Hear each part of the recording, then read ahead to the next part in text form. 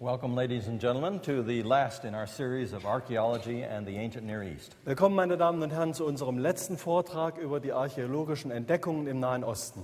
We come now to the most controversial topic of all, Jetzt kommen wir zu dem umstrittensten Thema von allen, the search for Noah's Ark. die Suche nach der Arche Noah. Notice carefully the title. Und achten Sie bitte auf die Themenformulierung. It's the search for Noah's Ark. Wir haben es genannt, die Suche nach der Arche Noah. I'm not here to tell you I have found Noah's Ark, Ich bin nicht hier, um Ihnen zu sagen, ich habe die Arche Noah gefunden. but I will show you some places that I think are worth looking at. Aber ich werde Ihnen einige Orte zeigen, wo ich sagen würde, da ist es wert, ein Auge drauf zu haben. And I will try to bring you up to the latest discoveries in the field. Und will versuchen, Sie auf den neuesten Stand in der Suche und den Entdeckungen zu bringen. Findings from December of last year, Und zwar Entdeckungen aus dem Dezember vergangenen Jahres and also what has happened during the past summer months. und auch was im letzten Sommer passiert ist. Now, the Bible does not specifically say that Noah's Ark survived.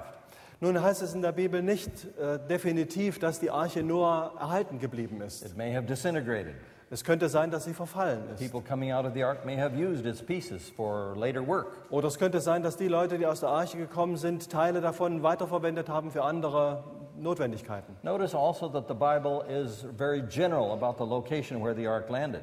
Und achten Sie auch bitte darauf, dass die Bibel sich sehr allgemein hält, wo genau die Arche gelandet It does ist. not say it landed on Mount Ararat. Sie sagt nicht, sie landete auf dem Berg Ararat, It says it landed in the mountains of Ararat. sondern es heißt dort, sie landete im Gebirge Ararat. The word is in the plural. Also die Berge, Plural. How big of an area are covered by the mountains of Ararat? Und wie groß ist nun das Gebiet, was die Berge oder das Gebirge Ararat umfasst? There was an ancient kingdom of Ararat. Es gab einmal ein Königreich Ararat, It was about 400 kilometers from east and west, das hatte in der Ost-West-Ausdehnung ungefähr 400 Kilometer and about 300 kilometers north and south. und Nord-Süd-Richtung waren es ungefähr 300 Kilometer. So this is a big area. Das ist also schon ein ganz schönes Gebiet. But the reason why the traditional Mount Ararat has attracted the most attention is because of how high that mountain is.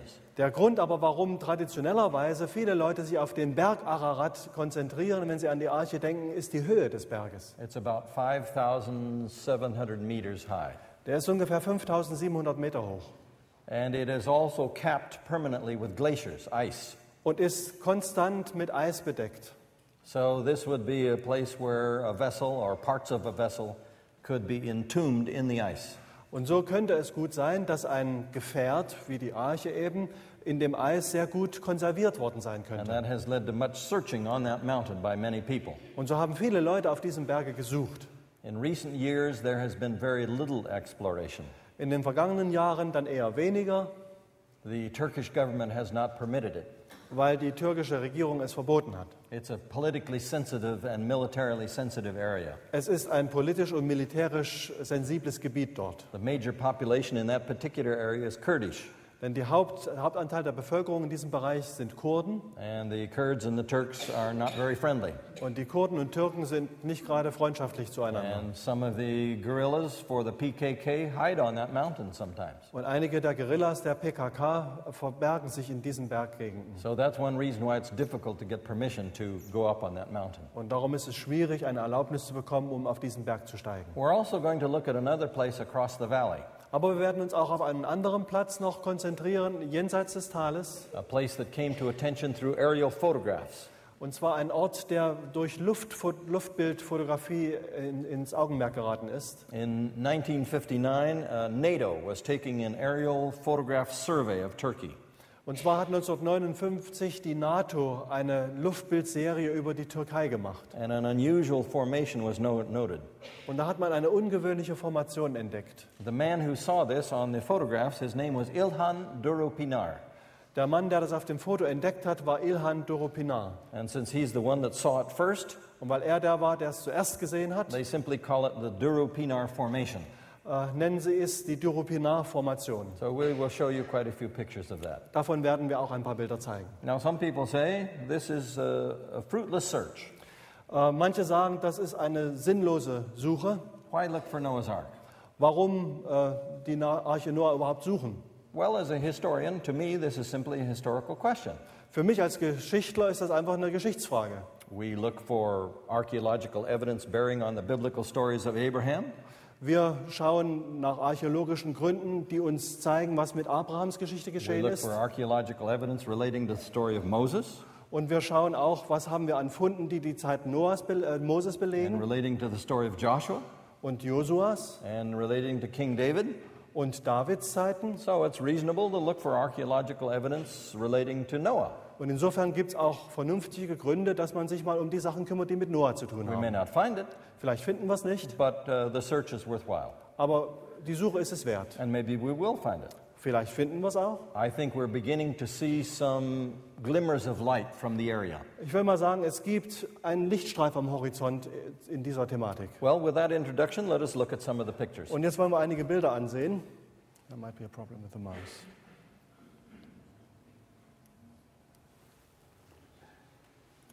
So, wir haben ein kleines technisches Problem, Okay? aber schon nicht mehr. I think it's working now. Alles okay? Good. Gut. We have a map. Hier haben wir eine Karte. Yesterday, people complained that I had no map of Syria. Es sagte neulich jemand, ja, warum ist denn keine Karte von Syrien gezeigt worden? So here's belatedly a map of Syria. Wir reichen sie hier mit nach. But we're interested in a site north. Aber uns geht es jetzt mehr um den nördlichen Teil. You'll notice the rectangular country of Turkey, Wir sehen das etwa rechteckige Land, die Türkei. and Mount Ararat is all the way at the eastern end of that country. Und der Berg Ararat befindet sich ganz im Osten des Landes. You can see this large mountain from 4 countries. Man kann diesen großen Berg aus 4 Ländern heraus sehen. Iran to the south, Iran im Süden, Armenia to the east, Armenien im Osten, parts of Russia, or Georgia, I guess we should call it, to the north, Teile von Georgien im Norden and Turkey from the west. und natürlich die Türkei aus dem Westen. So this big mountain is right in the middle of where countries come together. So ist also dieser große Berg in der Mitte von 4 Ländern an ihrer Schnittstelle. And you pass through Istanbul on your way there. Wenn man dorthin fährt, kommt man durch Istanbul, And here's the city of Istanbul, which is on both sides of the straits. die sich auf beiden Seiten der Meeresenge befindet. And here's another view of Istanbul, Einfach noch ein weiterer Blick auf Istanbul, the northern shore. der Nordstrand. And here's where Noah's Ark landed. Und da ist die Arche Noah gelandet. It was a very sharp peak. War ein sehr, sehr spitzer Berg. I have made a collection of cartoons of Noah's Ark. Ich habe einige Cartoons, Karikaturen gesammelt im Blick auf die Arche Noah. So you will see a few of these through the talk. Ein paar gebe ich heute zum Besten davon. Well, we need to look a little more carefully. Aber wir müssen es schon ernsthafter betreiben und sorgfältiger hinschauen. Here's a map of the area, Hier haben wir eine Karte des Gebietes. and the Ararat Mountains are right in the, just to the right of the center, where these alphabetic letters come together. Da oben, wo die 4 Buchstaben stehen, dort ist das Zielgebiet. And here are the roads and towns around that area. Und die anderen Linien und Punkte bezeichnen Straßen und Städte.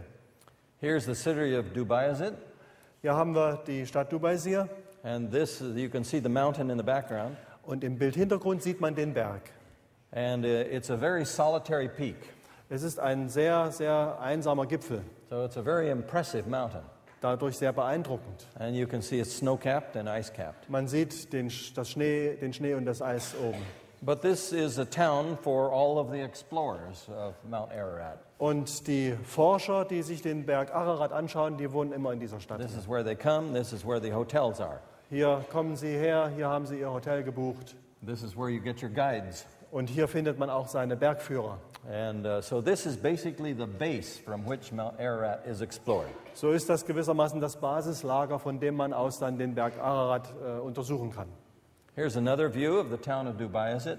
Und hier auch ein weiterer Blick auf die Stadt Dubaisir. You can see the mosque Die Moschee sehen Sie da and the Tenderek Mountains in the background. und dann im Hintergrund auch die Berge. The Mount Ararat is in the opposite direction from this picture. Der Berg Ararat liegt bei diesem Bild gewissermaßen hinter uns in der Gegenrichtung. So it's a kind of a border town. Es ist also eine Art Grenzstadt Has a large military base there. mit einem großen Militäranteil. 10,000 Turkish troops are stationed at the military base here. Da sind ungefähr 10.000 türkische Soldaten in ihren Kasernen untergebracht. Another view of Dubayazit, some of the streets, some of the houses. Hier noch einmal ein Blick auf diese Stadt mit Straßen und Häusern. And this is another one of the hotels out near the highway. Und das ist eins der Hotels an der Autobahn. So I've stayed in this hotel, Ich habe dort auch übernachtet and I've stayed in one of the hotels in the city. und auch in der Stadt in einem Hotel. And in terms of the Duru-Pinar Formation, Wenn es jetzt um diese Duru-Pinar-Formation geht, it was discovered on the photograph in 1959. wie gesagt, die wurde ja auf dem Foto 1959 entdeckt. In 1960, an expedition went to look at it.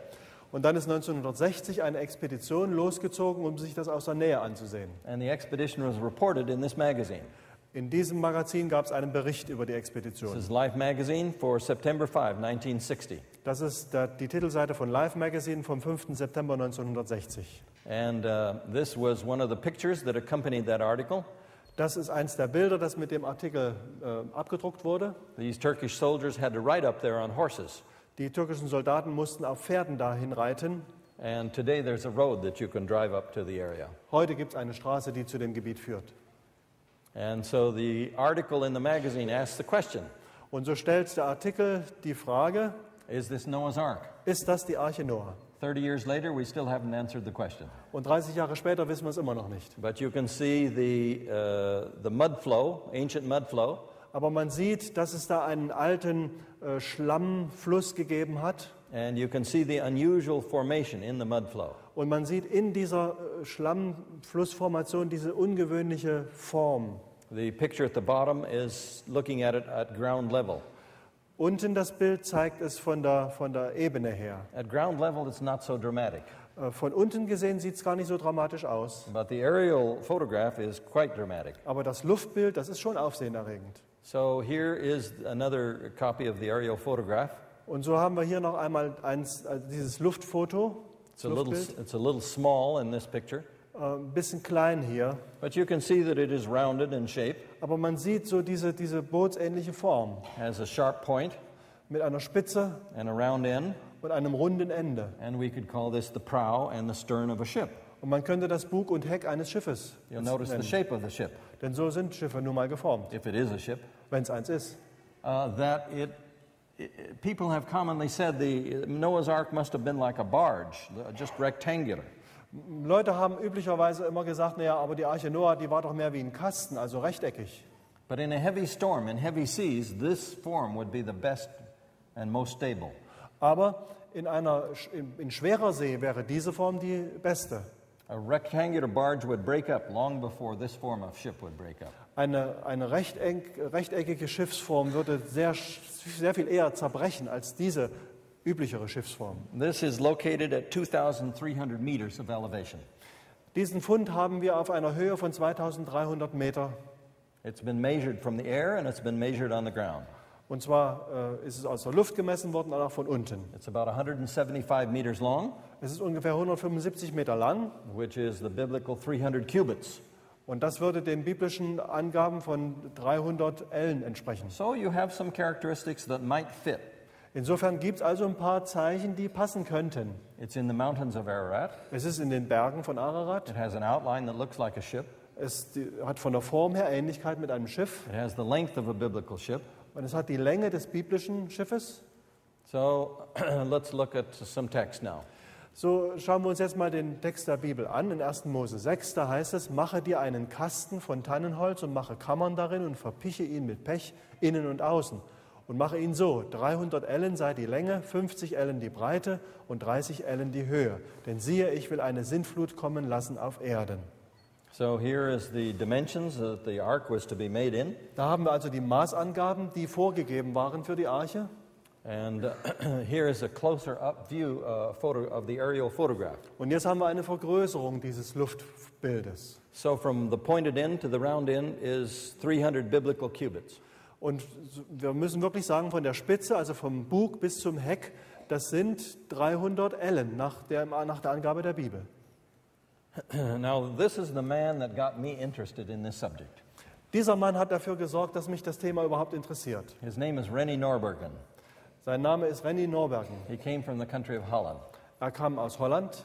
I studied with him at the university, Ich habe mit ihm an der Universität and studiert then I didn't see him for about 20 years. und habe ihn 20 Jahre lang nicht mehr gesehen. And then I met him at a meeting, Und dann habe ich ihn bei einer Konferenz getroffen And I said, Rennie, what have you been doing? und habe ihn gefragt, René, was machst denn du so? And he said, I've written a book. Und er sagt, ich habe ein Buch geschrieben. What's the book about? Und worüber, fragte ich? It's about Noah's Ark. Und er sagt, über die Arche Noah. What about Noah's Ark? Was ist denn damit? And one chapter in his book is about this formation. Und ein Kapitel seines Buches handelt von dieser Formation. And this photograph of him was taken as he stood on that Duropinar formation. Dieses Foto von ihm ist gemacht worden, als er genau dort auf dieser Duropinar-Formation stand. So that's when my interest started, Da hat es bei mir geklickt und ich habe mich angefangen dafür zu interessieren. 1975. War 1975. It's a long time ago now. Schon eine Weile her. Studying for the Ark is not a rapid process. Wenn man sich um die Arche Noah kümmert, das ist nicht von heute auf morgen erledigt. So here's Rennie Norbergen's book. Das ist sein Buch. And as a result of that book, I wrote an article. Und auf der Basis dieses Buches habe ich einen Artikel verfasst. And here is the article. Das ist ein Foto davon. In the article, I suggested this. Und in diesem Artikel habe ich folgende Gedanken entwickelt. I said, this is not the Ark, Ich habe gesagt, das ist nicht die Arche, but it's a mold of the Ark. aber ein Abdruck der Arche. Think about a boat that would settle down in mud. Stellen wir uns mal vor, dass ein Boot im Schlamm sich niedersetzt. It would make a form in that mud. Das würde natürlich in dem Schlamm eine Spur And hinterlassen. then if the wood was carried away, Und wenn das Holz weggeschafft or wird the wood disintegrated, oder einfach verfällt, that form would still remain. dann würde diese Form erhalten bleiben. So some people have argued this is the Ark, or there are pieces of the Ark in here. Manche Leute haben gesagt, das ist die Arche oder das sind Teile von der Arche. My suggestion was different, Und ich habe es anders gesehen. that it's a mold. Dass ich gesagt habe, es ist einfach nur der Abdruck. Well, maybe it is or maybe it isn't. Vielleicht ist es, vielleicht auch nicht. It has been studied, Es ist untersucht worden. and so here's more of the article. Und hier einfach noch eine Abbildung von dem Artikel. And so this is what the Ark was really like. Und so muss man sich die Arche ja wohl vorstellen, oder? You thought those animals were all prisoned down under the decks. Haben Sie vielleicht gedacht, die Tiere sind alle unten in Kammern eingesperrt? Actually, they had freedom up on the deck. Nein, die konnten sich da oben auf dem Deck gut gehen lassen. They even had a swimming pool. Mit Swimmingpool. Well, here are the Tenderek Mountains.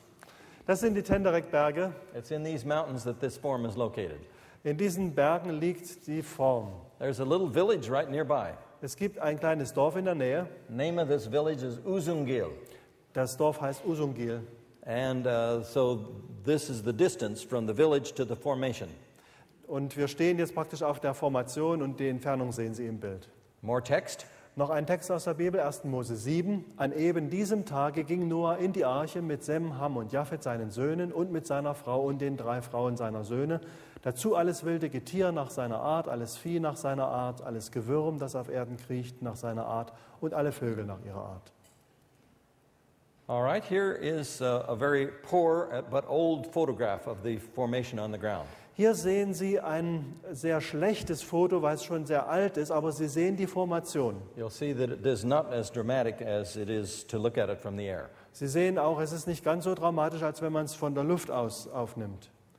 Here's another view, Hier noch einmal ein näherer Blick, an old photograph. ein altes Foto.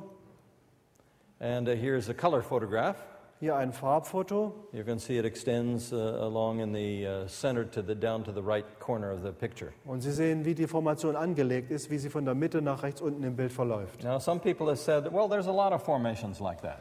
Und manche Leute haben nun gesagt, naja, aber sowas gibt es doch viel. Why, there's even formations like this on Little Mount Ararat.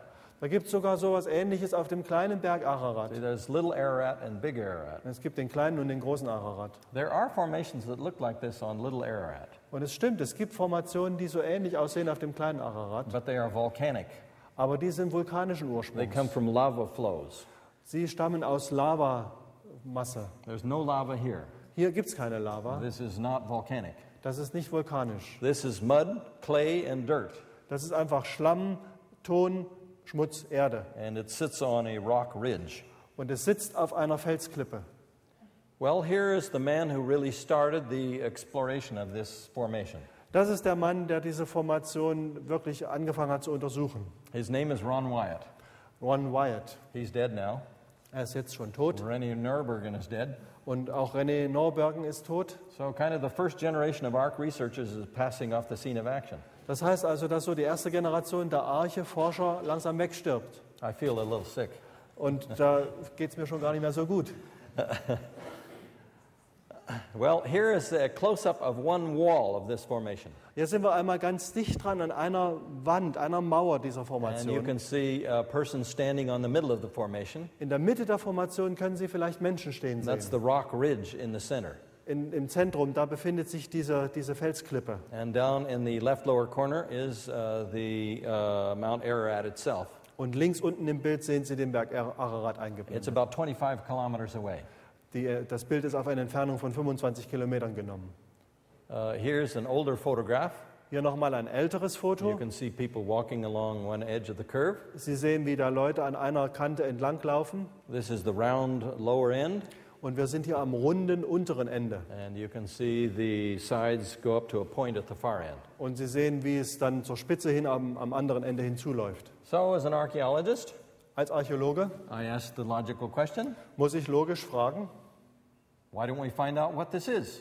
warum finden wir nicht einfach raus, was das ist? How do we do that? Wie machen wir das? We excavated.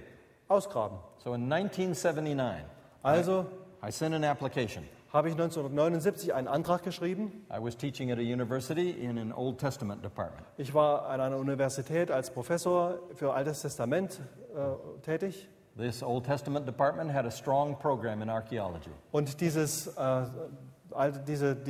Universität hatte ein starkes Programm in Archäologie laufen And was known basically worldwide for its archaeology. und war weltweit für ihre archäologischen Tätigkeiten bekannt. So I sent an application to the Department of Antiquities of Turkey. So habe ich also einen Antrag an die zuständige Abteilung in der Regierung der Türkei geschrieben, An application to conduct excavations on this farm. mit der Bitte, dass ich dort Ausgrabungen durchführen darf. I still have that letter in my files today. Ich habe den Antrag als Kopie immer noch in meinen Unterlagen, 1979. 1979 gestellt. The answer came back, Die Antwort kam, no excavations. bitte keine Ausgrabungen. From that day to this day, no excavations have been permitted on this formation. Seit damals bis heute sind keine Ausgrabungen erlaubt worden. So that's why we don't have a final answer in terms of this formation. Und darum fehlt uns immer noch die letzte Antwort im Blick auf diese Formation. But we have done other investigations. Aber wir haben weitere Untersuchungen laufen. I like this picture in particular. Dieses Bild gefällt mir besonders, It shows some sheep and goats on the formation itself. weil man die Schafe und Ziegen auf der Formation selber sieht. If you think about Noah's Ark here, Wenn man jetzt sich nur als Arche mal vorstellt, here's some of Noah's animals. dann haben wir noch ein paar Tiere, die hat er hier vergessen. Well, here's another view of the aerial photograph, Hier noch einmal ein Teil aus dem Luftbild and it still is striking. und es ist schon beeindruckend. You can even see a little indentation on one side, Man kann an einer Seite sogar eine Einbuchtung sehen, where you might think of the walkway being put down from the ark. wo man denken könnte, das könnte vielleicht die Art Gangway sein, die von der Arche hinweggeführt hat dann. Here's standing in the middle of the formation Jetzt stehen wir in der Mitte der Formation and looking at one edge of it. und schauen die eine Seite an. You'll see the mountains behind. Im Hintergrund sehen wir die Berge. I've been here twice, Ich bin zweimal vor Ort gewesen, once in 1986 einmal 1986 and once in 1998. und einmal 1998. Now in 1998, we didn't spend much time on the formation. 1998 haben wir nicht viel Zeit bei dieser Formation zugebracht, We explored farther up the hill sondern sind weiter in die Berge gegangen and we made some interesting findings. und haben ein paar interessante Entdeckungen gemacht. There are the stumps of walls of houses up there. Das sind Reste von Häusern, We found several houses. und zwar mehrere. They looked like ancient houses, Sie sahen aus wie alte Häuser, not recent or modern houses. nicht wie moderne. So it looks like there was an ancient village located upslope from this formation. Das heißt für mich, dass da offensichtlich oberhalb dieser Formation ein altes Dorf, eine alte Siedlung gewesen sein muss. Well, we've applied for permits to excavate those houses. Und dann haben wir auch beantragt, dass wir diese Häuser ausgraben dürfen. No permits yet. Auch keine So Genehmigung it's bekommen. not an easy area in which to work. Es ist also wirklich nicht leicht, dort zu arbeiten. More text. Noch einmal ein Text aus 1. Mose 7. Und die Sintflut war 40 Tage auf Erden, und die Wasser wuchsen, hoben die Arche auf und trugen sie empor über die Erde. Und die Wasser nahmen Überhand und wuchsen so sehr auf Erden, dass alle hohen Berge unter dem ganzen Himmel bedeckt wurden. All right, so the ark has landed, Also, dann ist die Arche gelandet, and maybe this is where it landed. vielleicht hier. And maybe up a little farther up the hill is where the people may have lived when they came out of the ark. Und vielleicht haben ein Stückchen weiter oben dann die Leute, die aus der Arche kamen, sich angesiedelt. And so here are the animals going into the ark. Und hier haben wir so eine Karikatur, wie die Tiere in die Arche marschieren. And here are 2 anteaters. Da sind also 2 Ameisenbären. And they're very anxious to make sure that Noah brought along enough ants. Und der eine sagt gerade zum anderen, hoffentlich hat er auch genug Ameisen eingeladen. Well, here's Ron Wyatt taking a sample from the edge of this, a chemical sample. Hier haben wir Ron Wyatt, der eine chemische Probe nimmt von der Stelle. And it was analyzed. Die ist dann analysiert worden. And you may not be able to read the numbers very well. Ich vermute, dass Sie jetzt von Ihrem Platz aus die Zahlen nicht gut lesen können. But the basic point was this. Aber im Grunde sagt es Folgendes aus. The amount of carbon in the formation itself Der Anteil von Carbon in der Formation selber is twice as much as is found in the ground outside of the formation. ist doppelt so hoch als in der Umgebung. Well, you might think of that in terms of disintegrated wood would contribute more carbon. Und so könnten Sie sich vorstellen, dass da doch eine ganze Menge Kohlenstoff ist, wenn da Holz eben verfällt. Here's what the walls look like. So sehen die Seitenteile aus. And they're kind of interesting. Und das ist schon interessant, You may see a light area and then a dark area and a light area and a dark area. weil Sie sehen, es ist einmal hell und einmal dunkel und einmal hell und einmal dunkel. Looks like there's kind of an alternation of some kind of substance there. Da scheint sich irgendetwas abzuwechseln. So here's another place where you can see this same alternation. Und hier eine andere Stelle, wo man auch immer wieder diesen Wechsel sieht. And so they have studied this with metal detectors Man hat das untersucht mit Metalldetektoren and with subsurface radar. und auch mit unterirdischem Radar. And there are differences as you go along in these different radiations in the soil. Und wenn man das entsprechend abtastet, dann sieht man Formationen, da sieht man Unterschiede. This is a subsurface radar plot. Das ist ein Ausdruck, ein Plot von so einer Radaruntersuchung. That is done for the north end of the ship on the left-hand side. Und zwar für das Nordende des Schiffes links. And you can see that there are striations in the area. Und man sieht, dass es also Ausschläge gibt. Other people have taken subsurface radar scans of this area, Andere Leute haben auch solche Scans genommen and they've come out with different results. und haben andere Ergebnisse gefunden. So the subsurface radar plots are debated. Und so gibt es eine Diskussion über diese Plots, also diese Ausdrucke von diesen And some Radaruntersuchungen. people say this is correct, but it's just mineral deposits. Manche sagen, der Ausdruck ist in Ordnung, aber das sind einfach Mineralanlagerungen. Well, again, I would say the obvious answer is to excavate. Und ich würde auch wieder sagen, lasst uns doch einfach ausgraben. But that day hasn't come yet. Aber der Tag ist eben noch nicht da. Here's another sidebar which shows the striations again. Und auch hier noch einmal so ein Ausdruck, wo man eben Ausschläge sieht. And here's the subsurface radar being pulled over the formation. Und hier sind die Leute dabei, dieses Radargerät über den Boden zu ziehen. And this gives the striations in the soil. Und dadurch sieht man eben, wie der Boden angelegt It ist. looks like there's some reason for these differences. Es scheint Gründe für diese unterschiedlichen Messungen zu geben. All right, more of a text. Hier setzen wir mit dem Text noch einmal fort. 1. Mose 8, da gedachte Gott an Noah und an alles wilde Getier und an alles Vieh, das mit ihm in der Arche war, und ließ Wind auf Erden kommen und die Wasser fielen. Da verliefen sich die Wasser von der Erde und nahmen ab nach 150 Tagen am 17. Okay. Oh, das ist abgeschnitten hier. Well, Na gut. we'll resume the text later. Gut, greifen wir es vielleicht später wieder auf. Here's more of the subsurface radar test being done. Hier sehen wir nochmal ein Bild von dieser Radaruntersuchung. I think actually this is a metal detector on this. Wobei ich sagen muss, der Mann, der da rechts läuft, der hat einen Metalldetektor in der But Hand. the lines have been put there to follow where the radar scans show some radiation. Aber die Markierungen, die Sie da sehen, die sind für diese Radaruntersuchung angelegt worden. And so here's the whole plot. Und hier sieht man diese ganzen Markierungen, alle wie sie angelegt sind für diese Untersuchung. And there appears to be some kind of differences.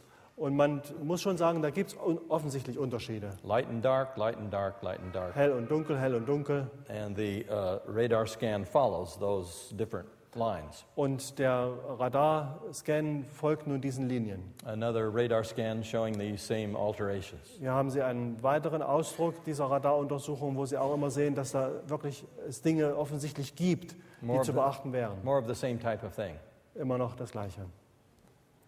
So Noah is getting ready to launch.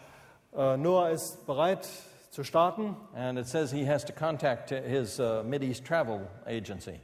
Und das heißt hier, er muss sein Reisebüro anrufen, All the animals went in different directions. weil die Tiere alle irgendwo hingelaufen sind. So he needs the travel agent to bring them together to Er braucht get them also on die the Leute ship. vom Reisebüro, dass die Tiere wieder einsammeln, damit sie ins Schiff kommen.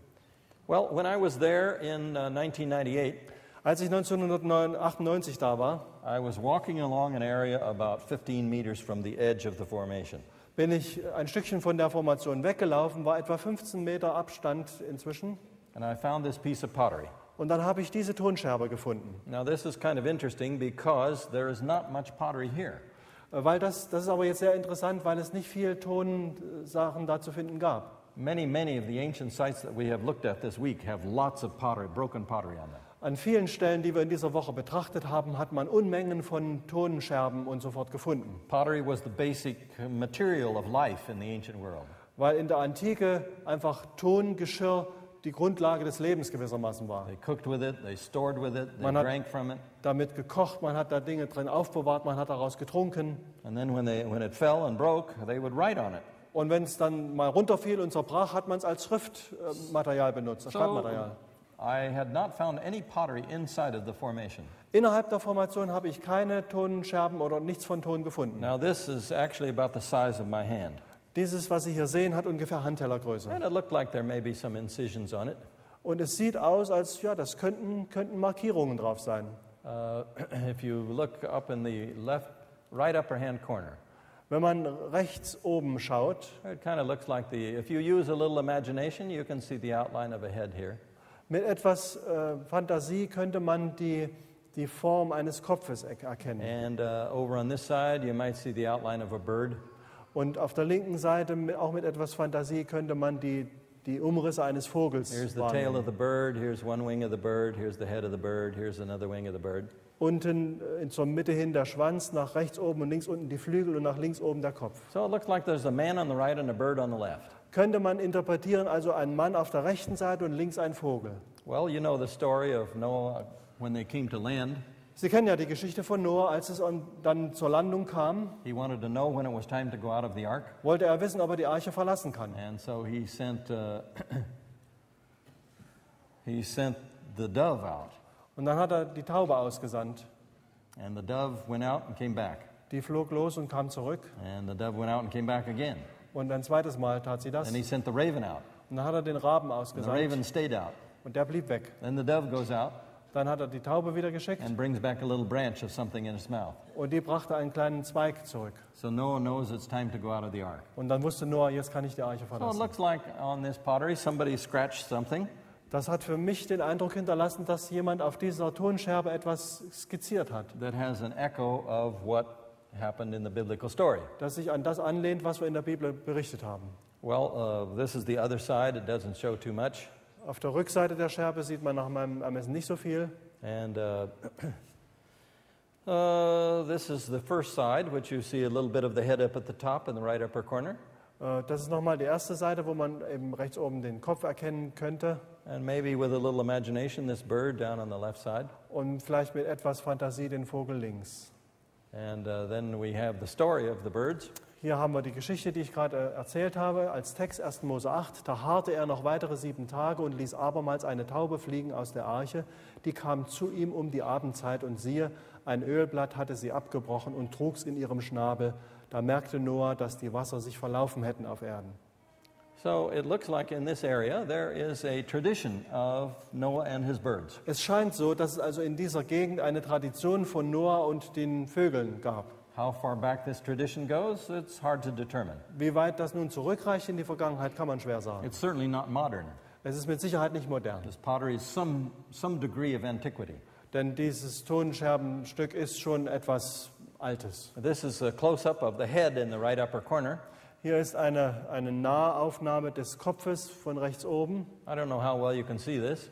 Ich weiß nicht, ob Sie es erkennen können. But here's the forehead, here's the nose, here's the chin, here's the eye right here. Da ist das Auge, The eye even has a pupil, mit Pupille sogar. and maybe some of this back here is the ear. Und da hinten rechts vielleicht das Ohr und links eben Stirn und Nase und And unten das across the Kinn. top there is what looks like hair. Und da oben die Ritzungen könnten als Haare gedeutet werden. So this looks like the head of a man here. Könnte der Kopf eines Mannes sein. Now this is the other side, turning it over. Und jetzt haben wir es umgedreht. There's no scratchings there, Da gibt es keine Markierungen, but there's some ink.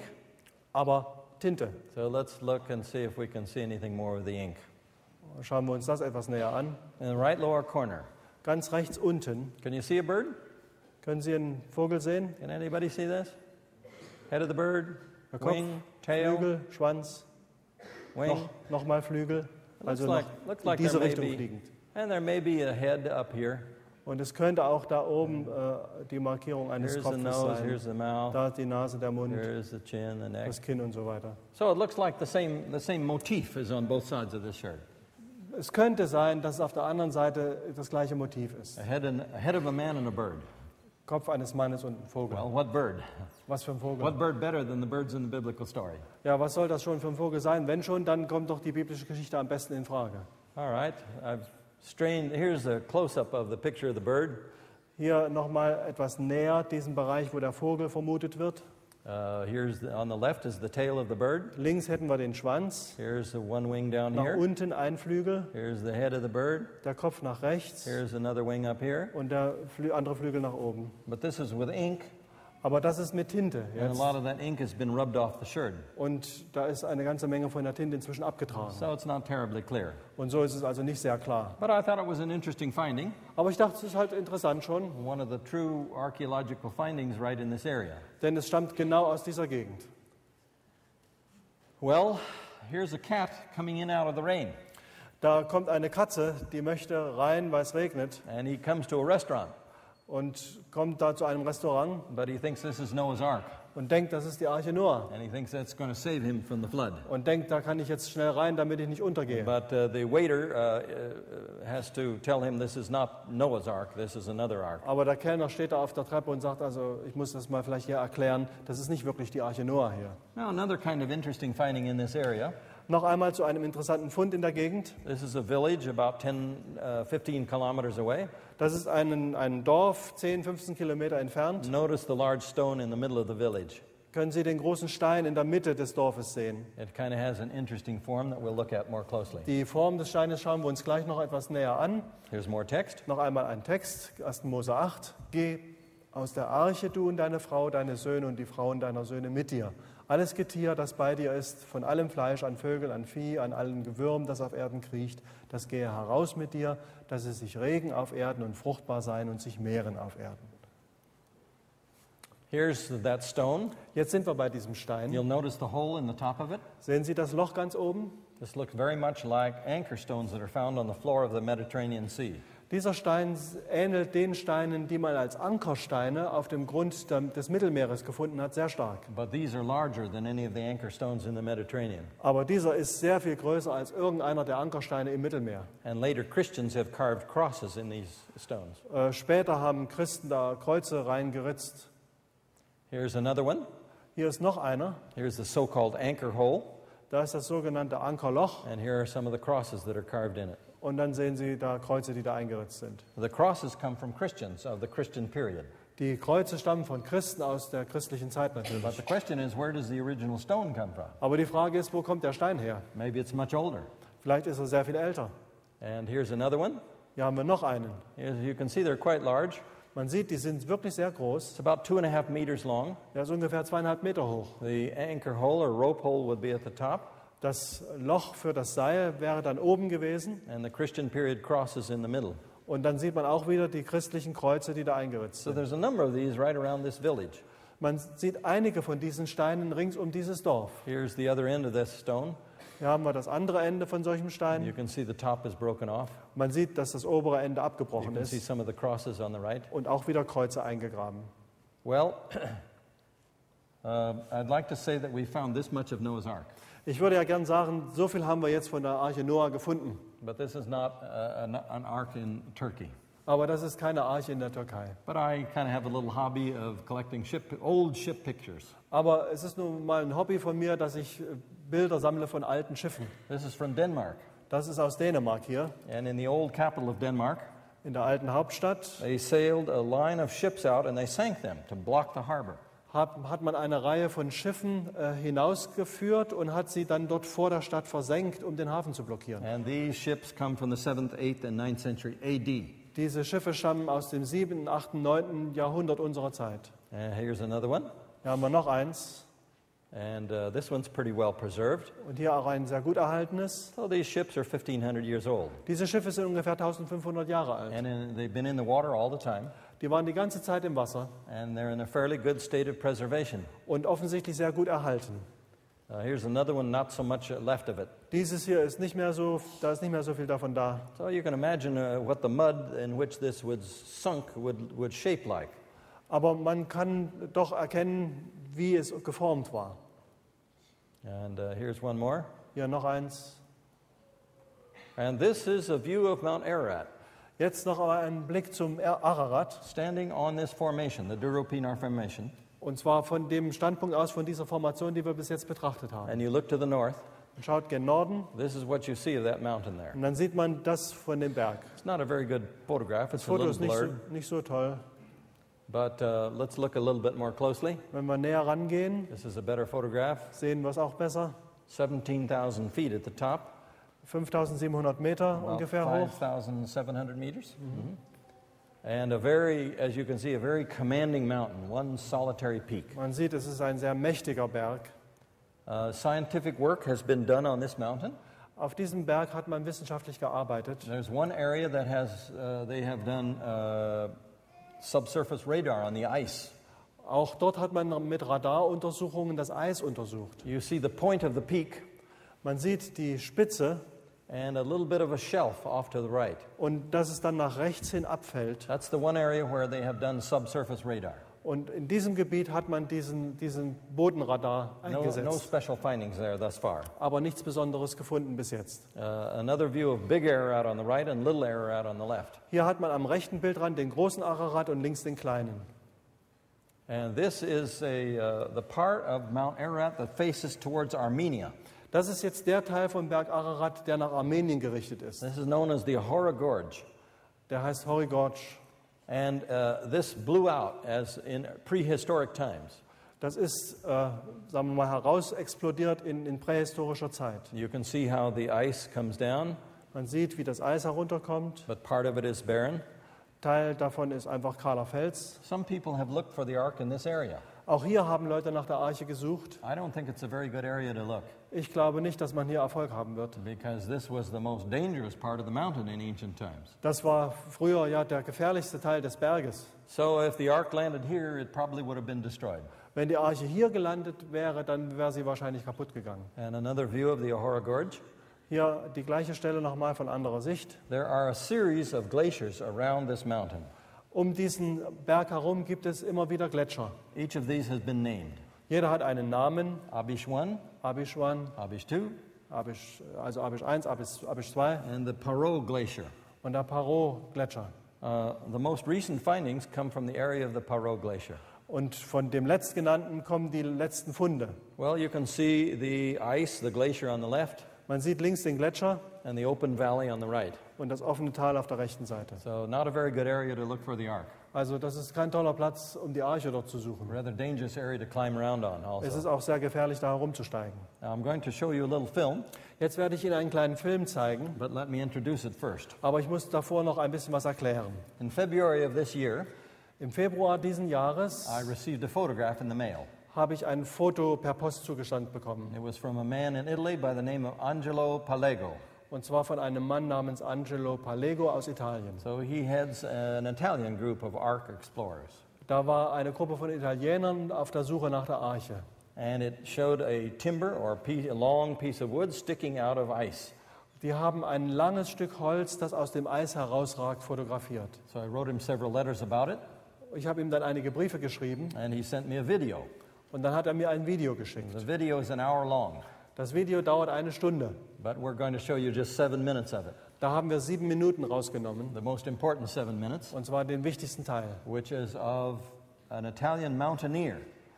Dieser Teil ist von einem italienischen Bergsteiger gemacht worden, He climbed up on this mountain der raufgestiegen ist, in December of 2002. und zwar im Dezember 2002. And here you see he is trekking off to the right. Sie sehen, wie er nach rechts geht.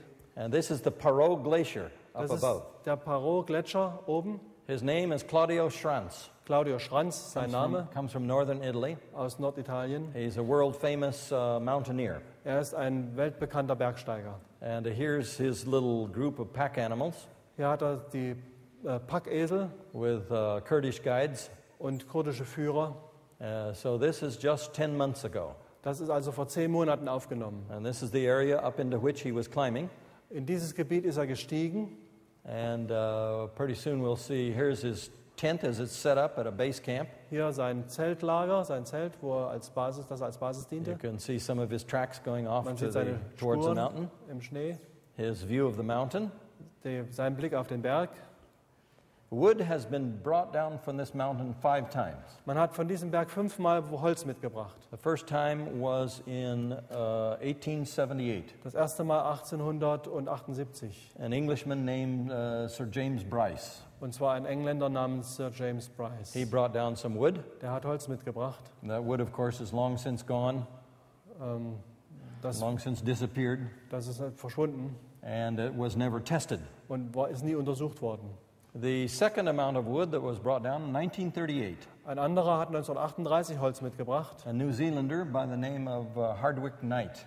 Und zwar ein Neuseeländer, Hartwig Knight. He was a newspaper journalist. Er war Zeitungsjournalist. And the third time, his wood is also gone. Und sein Holz ist auch verschwunden. 1955, 1955 dann Ferdinand Navarra, a Frenchman, brought down wood. Ferdinand Navarra, ein Franzose, hat Holz mitgebracht. That wood was carbon dated, Dieses Holz ist mit der Carbonanalyse untersucht worden. 9th century AD. 9. Jahrhundert unserer Zeit. And then in 1969, Und 1996 the Search Group brought down wood hat die Search-Gruppe Holz mitgebracht. from about the same area where Navarra had worked. Ungefähr aus der Gegend, wo Navarra auch war. And this is the 5th and final time that wood has been brought down from this mountain. Das ist jetzt das 5. und letzte Mal, wo man Holz von diesem Berg mitgebracht hat. Well, I bisher need to letzte Mal. qualify that. Das muss ich jetzt ein bisschen erklären. He found the wood, Er hat das Holz gefunden, but he could not bring any samples down. aber er konnte nichts mitbringen. So let's see if it shows up now. Wollen wir Here's sehen, ob es jetzt kommt. more of the Parot Glacier. Man sieht immer noch den Gletscher. This glacier is named for the first first Western European to summit the top of this mountain. Das ist der Name rührt von dem ersten Europäer, der da heraufgestiegen ist. Here we are. Und jetzt sind wir da. This is wood.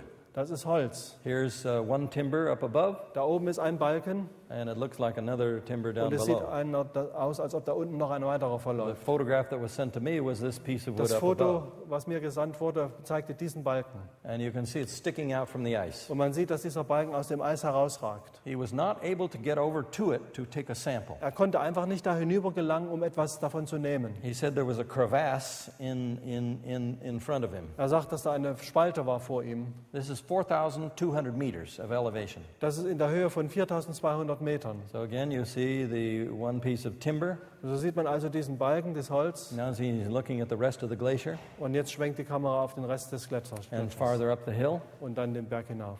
Here's starting at the bottom of the formation. Well, Jetzt it's good. sieht man die Formation unten Here's the ice that's down below. und dann das Eis nach And here's a unten. little bit of the crevasse. Here's the wood again. Hier nochmal das Holz. The larger piece is in the upper right, Das große Teil oben rechts and the smaller piece below it. und das kleinere darunter. Taking another view at it. Dann nochmal ein Schwenk Now looking over the glacier up above. und jetzt zeigt die Kamera den Gletscher oben drüber. Another view of the glacier going upwards. Immer noch einen Blick auf den Gletscher nach oben. Now he's back at his camp, Jetzt ist er zurück am Camp. and these are his Kurdish accompaniers Das sind seine kurdischen Begleiter, waving at his camera. die in die Kamera gewinkt haben. They're ready to break camp, Sind bereit, das Camp jetzt abzubrechen. and here are their pack animals. Die Packtiere, They've all packed up, die and they are ready to Lastentiere go. sind bereit für einen Abmarsch. And here's their morning breakfast before they get ready to descend. Und hier ist das Frühstück, bevor sie den Abstieg beginnen. He did this in December. Er hat das im Dezember gemacht. That's a terrible time to climb this mountain. Das ist eine verrückte Zeit, zu dieser Zeit auf den Berg zu steigen. He did that because there had been a previous expedition in August. Er hat das gemacht, weil eine Expedition im August schon da war. And the Italians took photographs of the Paro Glacier. Und die Italiener haben Fotos von diesem Paro-Gletscher gemacht. And at the upper end of the glacier, they saw what looked like a rock formation with a head carved on it. Sie hatten da einen Fels gesehen, der scheinbar die Einritzung eines Kopfes aufwies. And to the right of that, it looked like a cave, that there might be some burials or something like that. Und rechts davon sah es aus wie eine Höhle, wo man irgendwelche Begräbnisstätte vermutete. So they sent this man, Claudio Schranz, Und so haben sie Claudio Schranz geschickt, up to look at that material at the upper end of the Paro Glacier. um das Material am oberen Ende des Paro-Gletschers zu betrachten. But he never got to the upper end of the Paro Glacier. Aber da ist er nie hingekommen. The wood that he found here was at the lower end of the Paro Glacier. Das Holz, das er hier gefunden hat, war am unteren Ende des Paro-Gletschers. Well, you can see it still remains to do some work here. Und so sehen Sie, dass es immer noch einiges zu tun gibt. Some people have tried this summer. Manche haben es in diesem Sommer versucht. One man was up there in July. Ein Mann war oben im Juli. He was bitten by a scorpion. Der ist von einem Skorpion gebissen There are a lot worden. of scorpions and snakes on this mountain. Auf diesem Berg gibt es viele Schlangen und Skorpione. He said he was having hallucinations for 3 days as he lay in his tent. Und er sagt, er hat 3 Tage lang Halluzinationen gehabt, als er in seinem Zelt da lag. So after that, he came down from the mountain. Und danach ist er herabgestiegen. Then 3 men went up in August. Dann sind 3 Leute im August hinaufgestiegen. Richard Bright, Richard Breit, Dave Lyerson, Dave Lyerson and Paul Thompson. und Paul Thompson.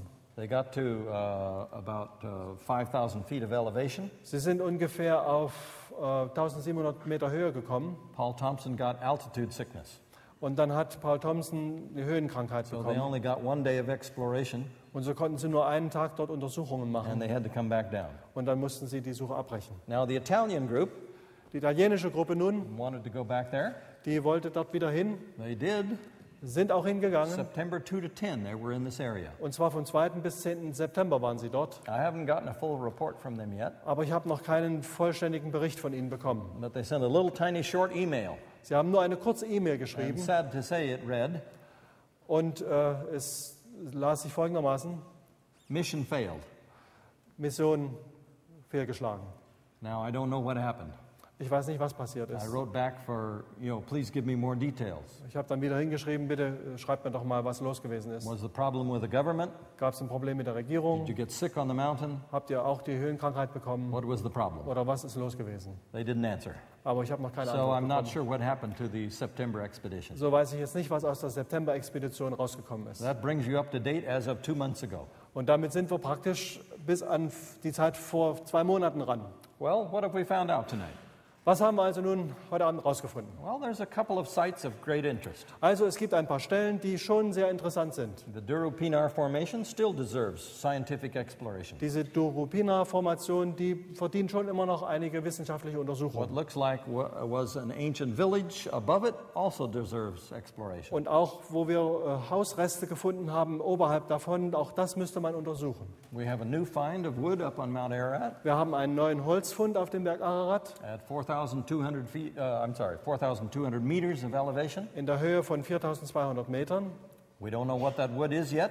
Wir wissen noch nicht, worum es sich bei dem Holz handelt. Samples need to be brought down. Da muss man etwas abnehmen davon. And farther up the mountain from it, Und weiter entfernt davon, there are 2 areas that need definite exploration. und zwar noch höher hinauf, da gibt es 2 Stellen, die unbedingt untersucht werden This müssen. rock formation that it appears to have carvings on it, Und zwar diese Felsformation, auf der offensichtlich irgendwelche Einritzungen and sind. this cave that looks like it may have burials in it. Und diese Höhle, die nach Begräbnisstätte So aussieht. there's more work to do. Also es gibt noch viel zu tun. More work to do in both areas. Und zwar in beiden Bereichen. Some people who work in this area say this: Manche Leute, die sich damit befassen, sagen, we should only work here, wir müssten nur hier arbeiten or we should only work here. oder nur da. I don't take that attitude. So denke ich nicht. I think we have 2 very good areas in which to work, Ich denke, wir haben 2 gute Bereiche, wo sich Arbeit lohnt. and I think they should both be explored. Und darum meine ich, man sollte beide untersuchen. If we could just get permits from the government to Wenn do wir that, nur die Erlaubnis dafür kriegten, that would help us to move forward in this interesting study. dann würden wir endlich vorankommen. Well, I've brought you up to date. So habe ich Sie also bis ganz heute up to date gebracht. That's where we are as of 28 years of study of Mount Ararat Da stehen wir nun nach 28 Jahren and Ararat-Forschung study of the Tinderick Mountains. und der Untersuchung dieser Tendereth-Berge. Neither of these may be related to the ark, Es kann sein, dass keins von beiden mit der Arche zu tun hat or maybe even both of them are related. oder vielleicht sogar beide. Maybe the village has recreated a mold or outform of the ark for a tomb or something like that. Vielleicht haben Leute da im Dorf die Arche nachgebildet, um irgendetwas zu symbolisieren. So we've come to the end of our study, Und damit sind wir am Ende unserer Untersuchungen, but we haven't come to the end of the story. aber die Geschichte ist damit noch nicht zu Ende. We brought you up to date.